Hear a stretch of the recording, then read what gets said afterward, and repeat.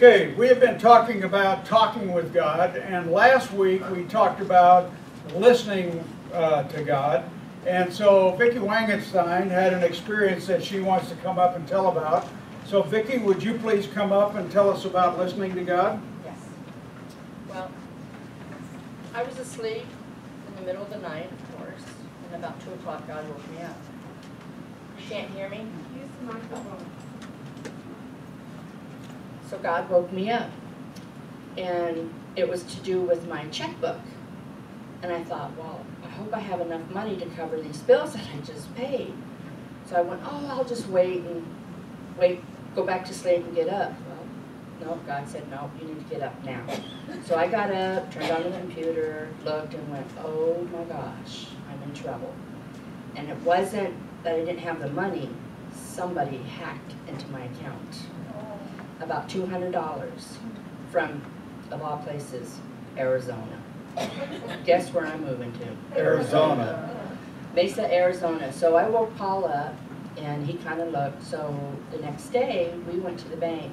Well, we got our money back. Somebody did hack, and they did take the money. But it was me listening to God. You know, when you know something, when God talks to you, you can't go back to bed. You just can't. So that's what I wanted to share with everybody, how listening to God is very important. Very important. Thank you, Vicki.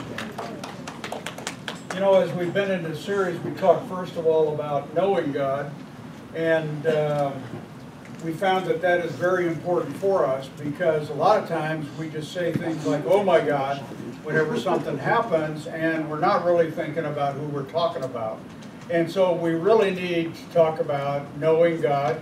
We need to also talk about listening to God, and we also need to talk about today, the third message in the series is talking with God.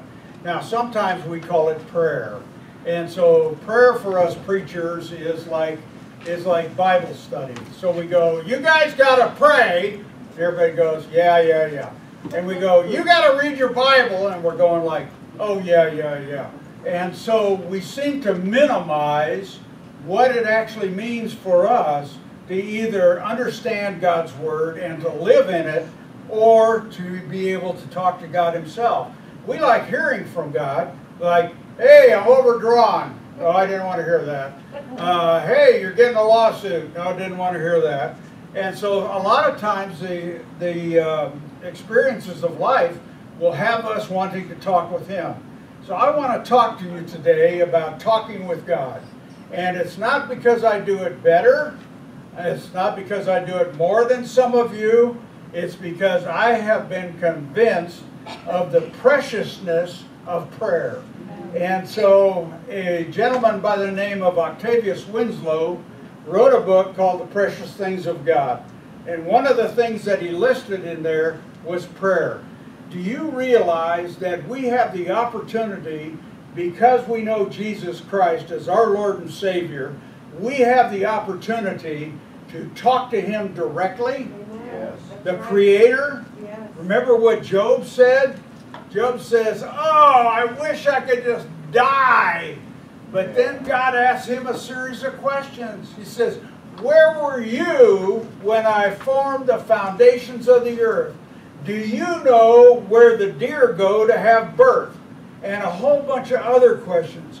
And you know that Job was able to talk with God? I mean, one of the greatest examples that we have of talking with God was Enoch. And Enoch, not the city, Enoch, the guy in the Bible, Enoch, the guy in the Bible, talked with God, walked with God in such a close thing that one day God said, Enoch, we're having a great time in fellowship here. Your heart is as my heart. Why don't you just come home with me? And Enoch did, because he was no more. And so we can understand that there is a great communication that needs to take place. But we need to check out some foundational stuff first. So let's look at some definitions. And there's a handout available for you in the bulletin. If you did not get a handout, if you would raise your hand, we'll get you one. Does anybody need a handout? Okay. All right. So here we go. So here's the definitions. These are the same as the last 2 weeks, because I want you to understand how vital these things are. The title of the series is Established by Grace, and so I want to talk to you about established. Established means that I am firmly founded upon the unchanging nature of God. God does not change.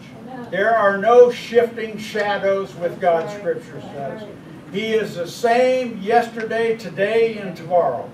You don't need to worry about the future because God's already got that taken care of. Not your worrying, but God's got the future taken care of. You can read about it in the book. It's called, the end is called the Book of Revelation. Jesus says, I am the Alpha and the Omega, the beginning and the end. And so you can find out everything. Yes, you can scare yourself reading it, but if you know God and trust Him, it's a great comfort to you. The next word that we need to get down is grace. We need to understand grace. By faith in Jesus Christ, I am no longer subject to God's wrath. Why would I be subject to God's wrath? Because the sin of my original human parents, Adam and Eve, they rebelled in the garden, and therefore there's a penalty that has to be paid for that sin. Always, because God is a holy God, there is none like Him, and He cannot abide any sin. He could not just say, oh, you sinful creature, come and have fellowship with me. That's impossible. Okay, so He made a way through Jesus Christ. You can read the very beginnings of it in Genesis chapter 3, when He says, the snake's going to bite you on the heel, but one of your descendants is going to stomp his head. And that happened in Calvary. Okay, so we are totally forgiven, past, present, and future. Hopefully you begin to sin less as you get older in Christ, not sin more to see if God's forgiveness really works. That's called testing God, and so you don't want to do that because you're going to fail the test. And so we need to know that totally forgiven, and there's an acronym, God's riches at Christ's expense. Jesus paid it all for us so that we might be able to have the fullest life possible. Okay, what is mercy? Mercy is relief from the misery of a life separated from God. Grace and mercy are not the same thing. Grace and mercy are not the same thing. They both come from God's love for us, but mercy removes us from the misery of a life separated from Him. Whenever I think about how miserable I would have been had I not known Christ and not walked with Him, I go, it would have been tough. It would have been tough to know what life is like and then to not have the experience. So God gives us grace to be able to know Him. He gives us mercy to live life in this culture. Okay? And so we need to understand that the foundational thought for everything for us is that everything starts with God, the Father, the Son, and the Holy Spirit, the triune God. We operate, mankind, womankind, whatever pronoun you assign to yourself, we operate in God's sphere of creation, not the other way around. Amen. That's right. God, I really need you. If He was not our God, He could say, well, I'm not sure I really need you. But He doesn't. He says, the Son came for you. If you believe in the Son by a transformed heart, He says, I will be with you. Jesus even said, I am with you always to the end of the age.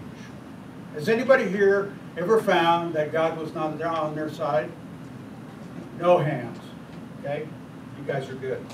Okay, the first words that it says in God's Word, right here, in the 39 books of the Old Testament, right here, the first words, Genesis 1:1, in the beginning, He's not talking about the big inning of a baseball game. He's talking about the beginning of everything. God created the heavens and the earth. That ought to give you an idea of how great our God is. And can you imagine the God that created the Grand Canyon The God that created the Grand Canyon, we are able to talk to. And we can hear from him. Vicki heard from him. That was not some lesser imp that came and talked to her in the middle of the night. It was the Holy Spirit. Because Jesus said that the Holy Spirit is going to teach you everything and remind you of everything, because I'm going back to the Father. God has a plan and a progression. So we need to understand that we have the opportunity to communicate with God. So communication with God is very important. So whenever we look at communication with God, there's a statement I want us to get a hold of. Next slide. There we go. Okay, and it's like this. I came up with this yesterday because I think this is vitally important. And we need to say that communication with God happens because of my faith in Jesus Christ. I am established in God's grace and can listen for His voice and talk with Him. I enjoy talking. Big surprise, huh? I enjoy talking. We were out at the Annex Ranch yesterday, and we had a barbecue, and I met somebody that I had never known or met before, and we just sat and talked. What did we talk about? Nothing. We just talked and told stories. And I mean, it was great. And I noticed Steve was out there doing the same thing. He was talking and telling stories. And so that's what communication is. Whenever you communicate ideas, philosophies, ideals, and goals and experiences without an agenda of changing somebody else. That's what we call fellowship. You see, Christianity, following Christ, is not something where you can just kick back in your lazy boy and expect it to happen. It's not passive, it's active. So then we see here in the Lord's Prayer, the first few verses, it says, this then is how you should pray. So this then is how you should talk to God. We're going to look at this in depth in a moment. And it says, Jesus said this, our Father in heaven, hallowed be your name. In other words, Father in heaven, your name is the holiest name above all. There are no other names that are not associated with sin as great as yours is, completely free from sin. So we need to understand that there's somebody that we can talk to, and we need to understand that because we're established in God's grace that we can do that. So why do we have problems with prayer? Well, here's some of our problems with prayer. Number one, I am personally busy. I am busy. Do you have time? No, I'm busy. How about if God was so busy He couldn't give you your next heartbeat? How'd you like that? I am so busy, I am distracted by life events and responsibilities. What will we do when they take away Google Calendar? Celebrate.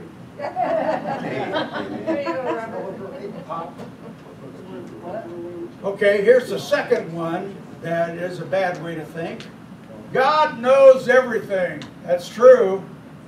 So I don't need to tell Him about my issues. Oh, really? God knows what's going on in my life. Yes, as a matter of fact, He does, and He's not really too happy about it.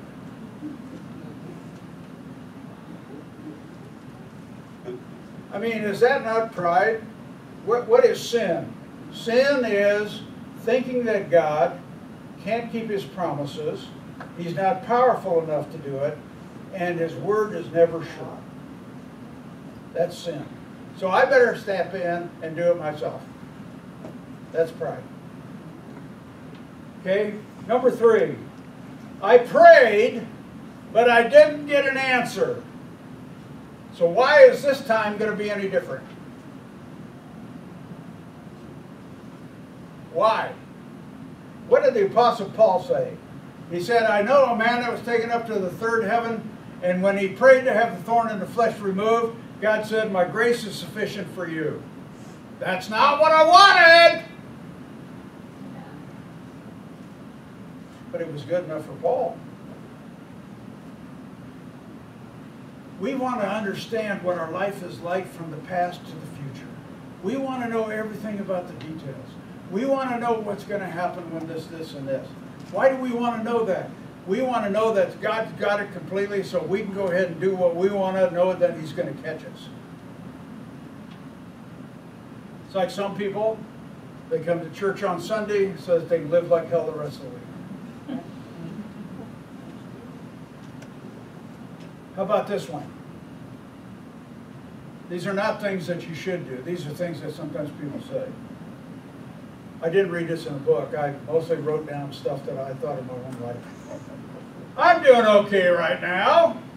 I'll call upon God when I need Him. Is it easier to trust God in adversity or in times of prosperity? Let me tell you the answer. It's tougher to trust Him in times of prosperity. Why? Because the stress is gone. One time when I was in construction and had my own company, it was 1980, big financial downturn. I had some spec houses. I thought that we were going to live in 3 houses with permanent financing at the same time. They were not cheap houses. Construction loan money started out at 8.5%, and by the end of that year, or during that year, it went to 22.5% interest. I'm doing okay. Somebody even asked me then, it must be nice to be a big contractor and write all those checks. I said, no. I said, writing the checks is not the joy. Making the deposits is the joy. So see, we're so dependent upon circumstances that we don't understand that being with God and praying to God and communicating with Him is based on a relationship. So the last one, here you go. Because God the Father is unseen, I can't read His facial expressions. I don't know His body language. I don't know His emotional intelligence quotient. Well, I want to suggest that you can discover it here in His Word. Everything. Okay. Those are the problems that we have with prayer. You may be able to write some additional ones. Don't write them to live them out, okay? These are just ways of highlighting what the issue is so that we can deal with the solution to the problem. Okay, so now here's a prayer that I'm going to have them put up, and I want us to pray it together. And yes, I have added a little addendum at the end, for thine is the kingdom, the power, etc., which was not in the original text. So here we go. Why don't you read it along with me? This, then, is how you should pray. Our Father in heaven, hallowed be your name. Your kingdom come, your will be done, on earth as it is in heaven. Give us today our daily bread. Forgive us our debts, as we also have forgiven our debtors. And lead us not into temptation, but deliver us from the evil one. For thine is the kingdom, and the power, and the glory forever and ever. Amen. What are some of the things that we just prayed? Well, first of all, we address God's rightful place as the Father. When we're talking to the Father, we're also talking to the Son and the Spirit because He's a triune God. But God is the preeminent one in the hierarchy that we have there in heaven of co-equal, co-eternal, and co-essential. So we need to understand that it's His rightful place as the ruler. And so we need to also understand that we worship and praise God for everything that He's done and who He is. We also need to acknowledge that God's wills and plans are in control and not our own. We used to sing a little song, I'm not my own, I belong to Jesus. I used to go, wow, it's a good thing because I ain't doing too good right now. Okay, we also ask for God for the things that we need. Whenever it's talking about bread, it's not talking about wholesome bread or any of those other kinds of things. What it's talking for is everything that we need to survive. Do you remember all of the years that God provided the Israelites in the wilderness with manna? And it didn't stop until they came into the land, then it stopped. I mean, that was 40 years. Manna and quails on a regular basis. Okay, we also said that we need to confess our sins. Oh, to who? How about to God Himself, because He knows, but you need to get real. Okay? So this is a typical prayer of Jesus' day. Jews prayed this. It's got praise, petition, and a yearning for God's promised kingdom. But let's look at some principles of prayer. I'm not going to dissect this prayer. You can do that. But let's look at some principles of prayer, and I want to tell you there's 5 of them. So the first one is I'm going to focus on being with the Father. Being, not doing. Being. That means that as I walk along and as I turn my thoughts towards Him, that I begin to engage in the relationship. And the more that I do that, the more I will do that. Even whenever Emma and I are together, we are communicating with God the Father because we're thinking our own thoughts while we're being with each other. We are being with Him. And then sometimes one of us will say something to the other that has a profound impact, or not, on the other one and their walk with God. But you see, that's the way it's always supposed to be. We need to focus on being with Him. It's a relationship built on love, not on performance. Amen. Our relationship is secure because of our faith in Jesus Christ. If you have faith in Jesus Christ, you are secure. Well, what, do you believe in eternal security? Well, you're eternally secure as long as you're secure in Jesus Christ. Amen. That's right. If you're eternally secure because of your membership in an organization, it ain't going to happen. That's right. Okay? The next thing is, I sometimes hear people say, well, my father beat me, molested me, and was just mean to my mama, so I don't know if I can trust God the Father. Well, God the Father is not your earthly father. God your Father abhors all of that sin and would never do that to you. Your earthly father, however, needs a dose of repentance. Needs to understand God.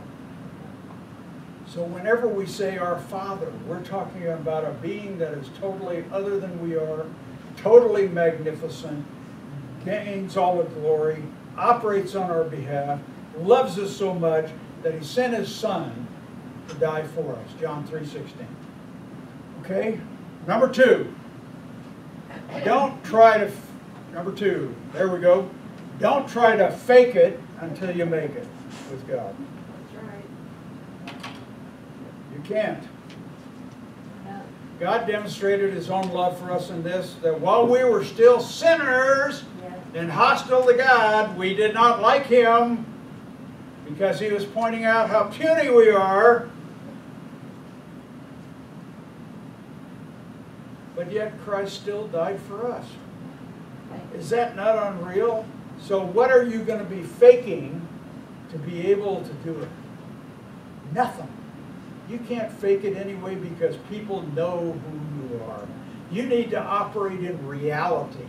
Reality, not fantasy.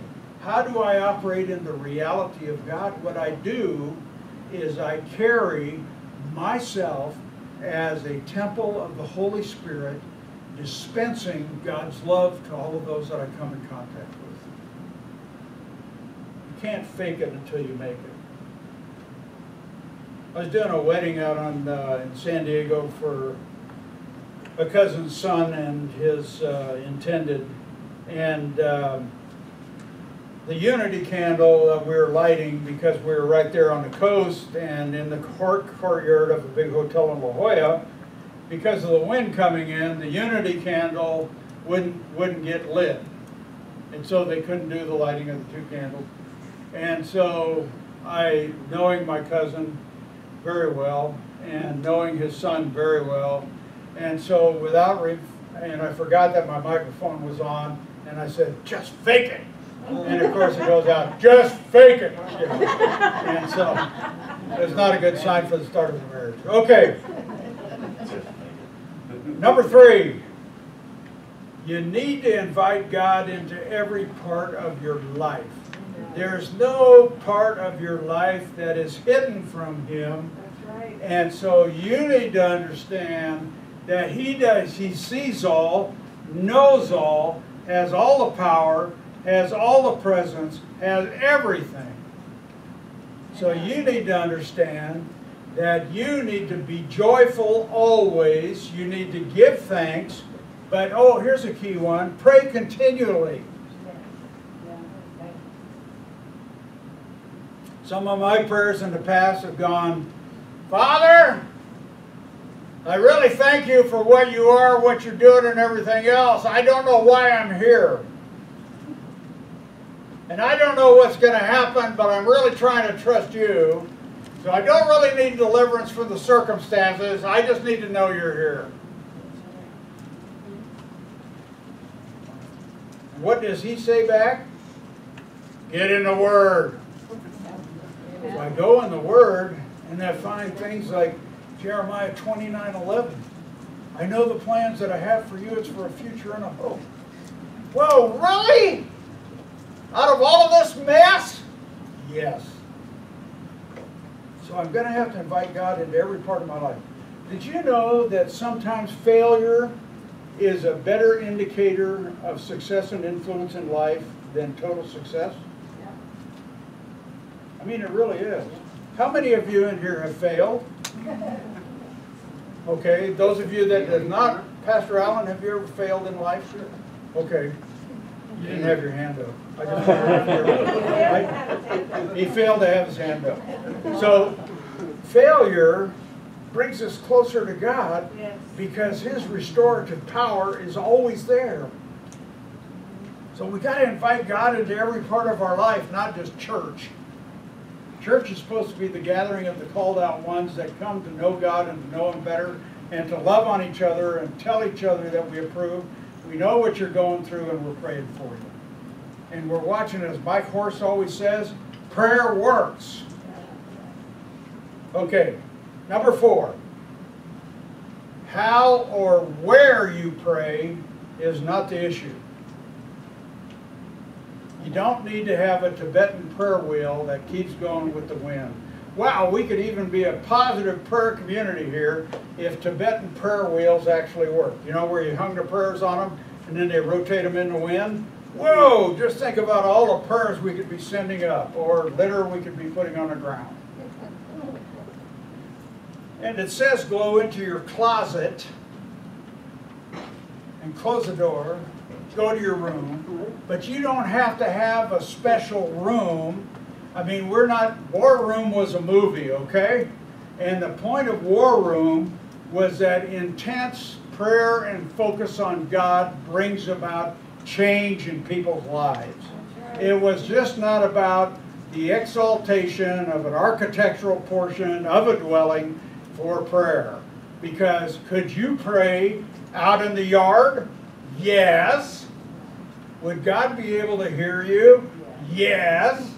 Can you pray in your car? Yes. Can you pray while you're on your motorcycle? Yes. Can you pray while you're sitting there? Yes. Or standing, or kneeling, or laying. Just don't fall asleep. But you see, your Father who sees what's done in secret, in other words, don't go stand on the corner of Main and Center Street and start praying to make a show. That's right. Amen. Who tried that last week? Nobody. Okay, good. Look at Daniel. In Daniel 6 it tells him he heard that a decree had been published, and this is after the handwriting on the wall took place. Tell me God doesn't talk to pagans, huh? Handwriting on the wall.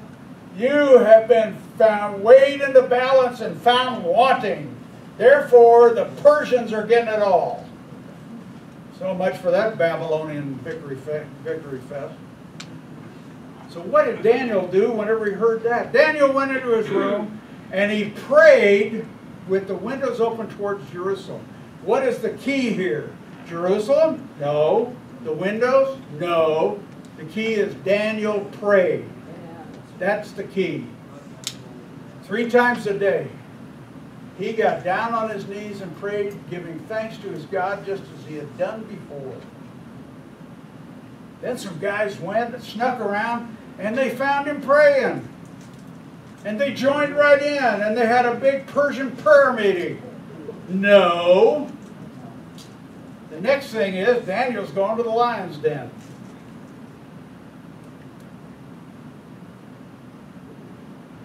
What happened there? God delivered them, didn't he? Amen. What happened to the guys who caused the ruckus? They got eaten the next day. Kitty cats like to eat. Does God's eternal wrath come in strange forms? Oh, yes it does. So where or how you pray is not the issue. Prayer is the issue. It's the communication with God. And these principles will help you find your pattern of prayer with Him.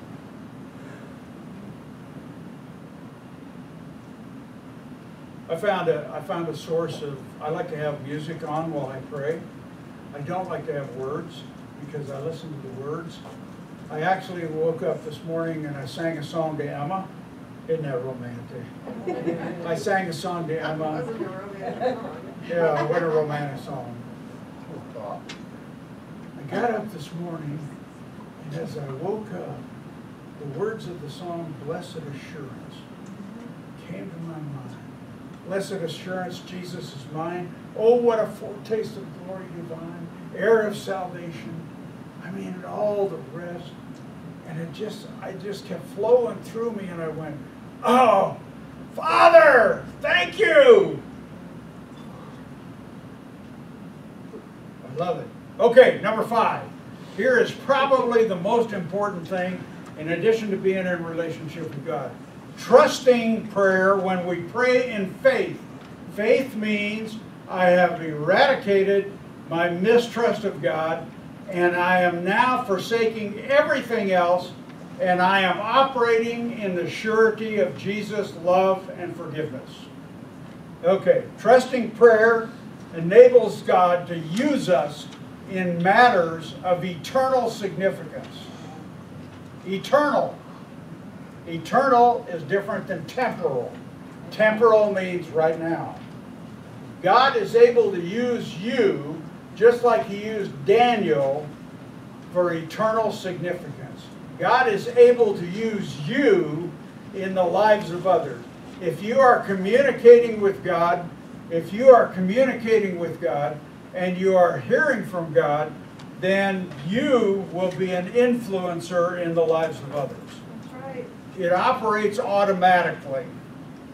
As soon as you turn to God, He gives you, Jesus said it this way, the Holy Spirit's going to come and He's going to instruct you in everything and He's going to remind you of everything that's been said. That's what the Holy Spirit's going to do.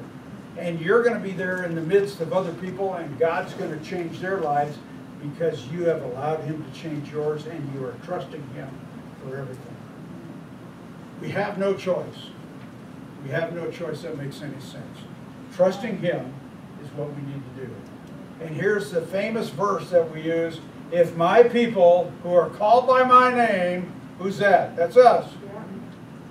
If you'll humble yourself and quit thinking that you got it all together, and if you pray and you seek His face, and if you turn from your wicked ways, don't be donating to Planned Parenthood, and then God will hear from heaven and will forgive their sin and will heal their land. Amen. I want this land healed. Amen. I am praying for things. I am watching as evil in the halls of government is being exposed. If you're a fan of Donald Trump, how many of you thought that Mueller was going to get him? And what happened? We prayed. We are not political prayers. Oh, God bless the Republicans. They're the only godly party. Oh, God bless the Democrats because they're the only ones that care about us. Oh, God bless the Libertarians because they don't care about anything. That's not us. God, I want your righteousness to reign in our government. You set it up. You set up civil authorities for the furtherance of the gospel. And I don't care who's there. I want them operating by your commands or I want them out. R, D, I, whatever. Doesn't matter. I don't care. What I care is that God's will be done. How can we do it? It says here, therefore, since we have a great high priest. What is a priest? It's somebody who represents us before God. We are a kingdom of priests. So now, because of Jesus, the Son of God, we can approach and firmly to the great God and His throne of grace. Okay, so how do I get started? Here's the next one. Almost done. You're going to have your prayer be effective. God hears all the prayers, but God really only acts on the prayers of His children. Now maybe sometimes God will act on a prayer of an unbeliever to be able to move them to a place of belief. It happens. We hear about it all the time. So we need to always pray because our Father wants to hear from us. Earthly fathers say things to their children like, go to your room. God says, I hear that. I'll answer it. And you know, dear child, that the answer is yes, no, or wait. I'm working some things out here, so you're going to have to wait. Okay, so you're going to have to become a member of God's family through trusting in Jesus Christ as your Savior. This is very important. The next thing is, you're going to have to start allowing the Holy Spirit to guide your thoughts. A lot of people like to use GPS on their phone, and they trust GPS to give them the right directions to go someplace. I don't. I like maps.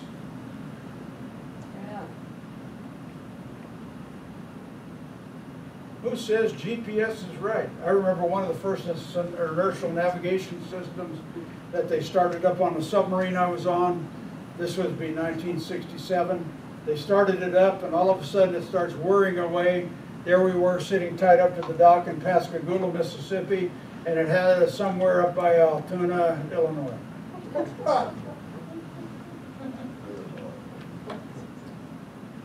Can't trust those things. You can trust the Holy Spirit. You can even ask God, God, I tried to find my own way. I thought I got it by memory. We had a funny thing yesterday. We were laughing about it. We went out to Yannick's for the barbecue, and I was musing. Pastor Allen had called and asked for the address. I didn't have it, and so I got him in touch with Pam, and he could get it.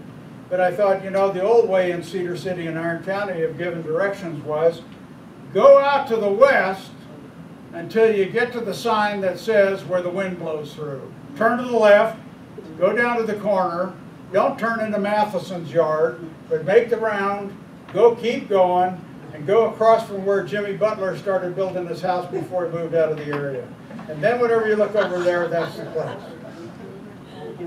That's the way we used to do directions.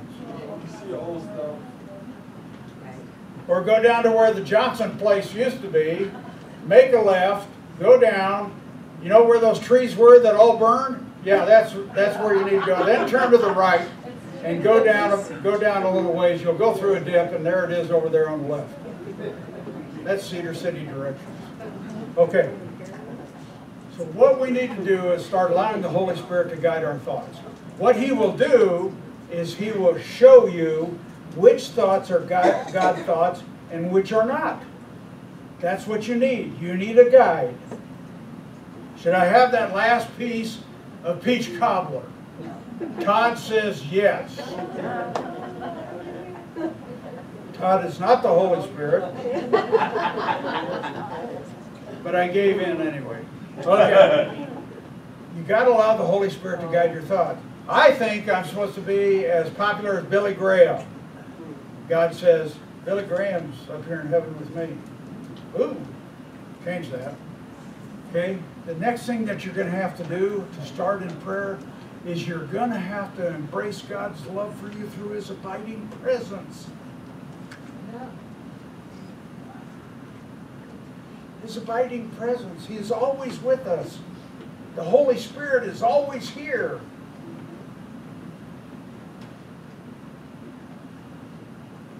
The next one is this.